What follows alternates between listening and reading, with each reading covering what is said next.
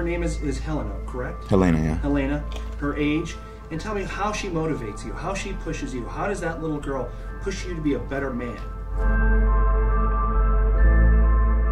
You know, my daughter, you know, Helena Newton, you know, I remember when her mother was pregnant with her, you know, and how, like, I'm not gonna lie, you know, I was like, man, I'm not ready for this, you know, I'm not ready for a kid, you know, this is, you know, obviously it wasn't planned, you know, but at the same time, I knew that she was God sent, because when I first saw her, it just